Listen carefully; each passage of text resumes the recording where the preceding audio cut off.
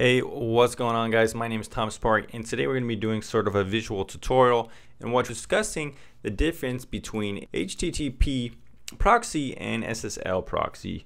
So we're going to be doing it kind of visually today. So with a basic HTTP proxy we have here, this is going to be kind of like the data that is going back and forth between you and a website. So essentially here we have HTTP. And with HTTP proxy, you're going to have an anonymous IP address. So anonymous IP.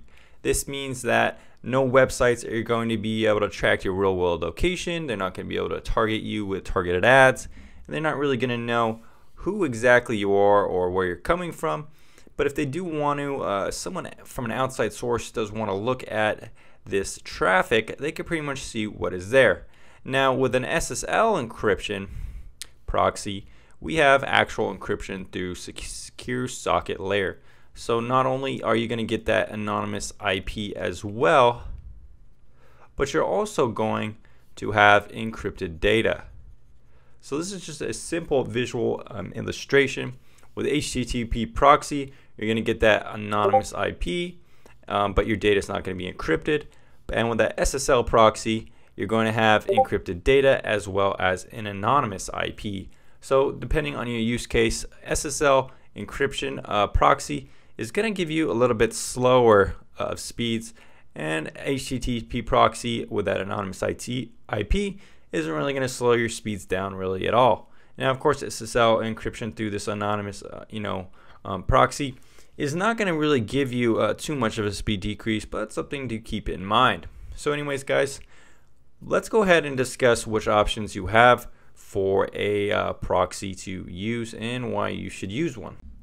So guys, if you want to use an anonymous proxy with your web browser, this is a pretty good solution. Now it's not going to be quite as secure as a VPN, but let's say you want to use a web browser specifically to remain anonymous while you're doing things on your web browser, maybe outside the web browser like for gaming or something like that. You don't really need security or anonymity.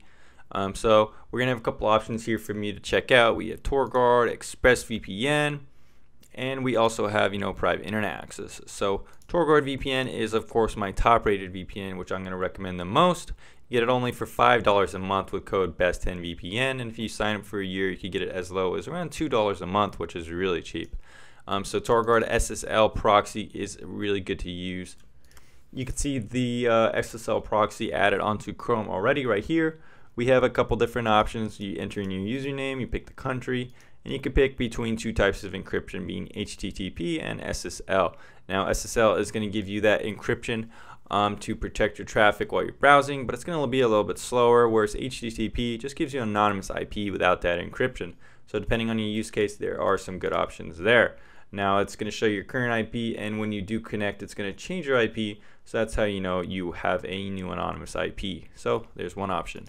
Now ExpressVPN and private internet access is going to be pretty similar in how they work, but they're just a little bit different VPN services. ExpressVPN is around $13.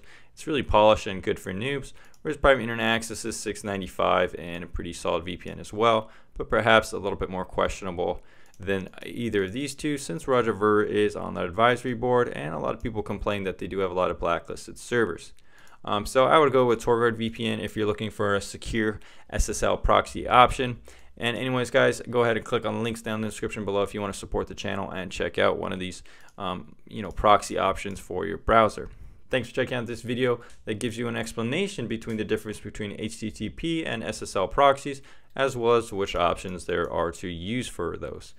Anyways, guys, see you on the next video.